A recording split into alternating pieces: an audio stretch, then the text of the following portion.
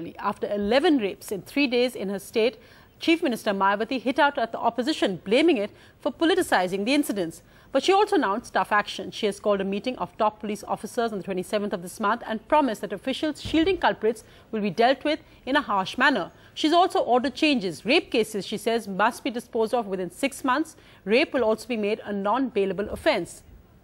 Let's just look at that story.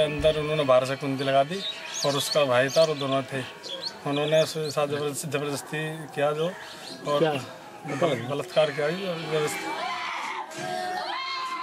Another young daughter allegedly raped, this time in Baghpat in western UP. With fresh cases being added every day, the human story in each family, the pain and torture and suffering of each victim buried under statistics.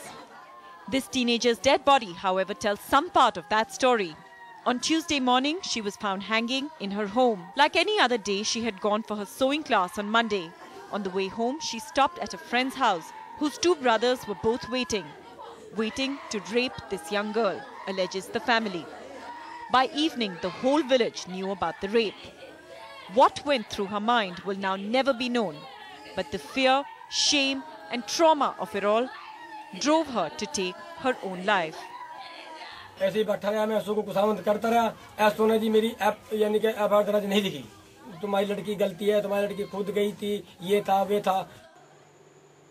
Shockingly, just in the last 24 hours, there have been 4 other rapes of minors in several districts across the state, forcing the Chief Minister to break her silence on the continuing lawlessness in her state. In the face of these incidents, her defense sounding hollow.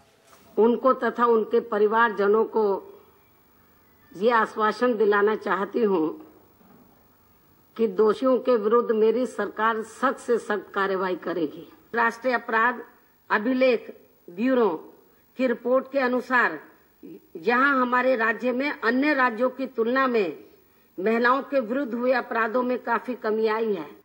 The opposition says the action taken is too little. कोई कार्रवाई नहीं होता, कोई arrest नहीं होता, trial नहीं होता, सिर्फ 1-2 पुलिस कर्मचारियों को चेंज और शिफ्ट करती है। Mayawati's absolute majority in 2007 was largely hinged on her promise of a safer state. But just the last few days have shown that she's been unable to keep even her women safe. Now, as she spoke for more than 30 minutes today, there were little or no words of consolation for the victims, but tall promises of faster and stricter punishment for those found guilty of rape. Now, with less than a year to go before she goes out to ask for votes again, many are obviously asking if this is just another political exercise in damage control ahead of those elections. In New Delhi, Kashish for NDTV. NDTV's cricket app, Android and iPhone. Fastest scorecard, special analysis and much more. Download free. ndtv.com/apps.